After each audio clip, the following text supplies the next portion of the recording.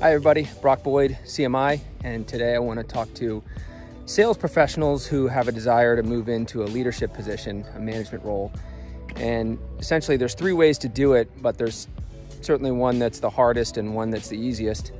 So by far the easiest way to move from an individual contributor role into a leadership role is within the company you currently work at. So that company already knows who you are, they've already seen your work ethic, they've seen your results. And that is generally, by far, the easiest way to move into a leadership position.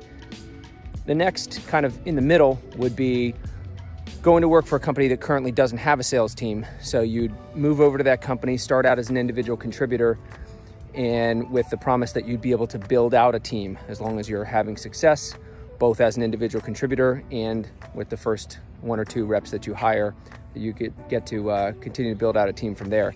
And the third way, which is by far the hardest and the least common seen out there, is getting hired on top of an existing team at another company. So company ABC that you don't work for has a team of 5 to 10 sales reps, and they're gonna hire you to just come in and manage those 5 to 10 people. That's the hardest for what's probably obvious reasons, but the biggest is they've already got a team of 5 to 10 people, and at least a couple of those people would like to be in that management role, and those people feel they deserve it, and the company knows who they are, they know their work ethic, they know their results, so it's gonna be a lot more comfortable to choose to promote one of them than to hire a stranger from outside of the company and put them in that role. So anyhow, I wish the best for everybody in your attempts to move from an individual contributor role to a management role, if that's your desire. And that's my 2 cents on the easiest and hardest ways to do it. Happy hunting.